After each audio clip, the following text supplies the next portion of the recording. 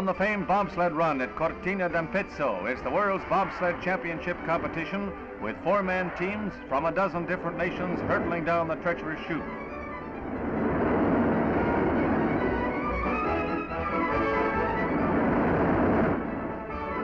In the tryouts earlier, the Italian team, with Eugenio Monti driving, set a world's record on the slick and menacing course.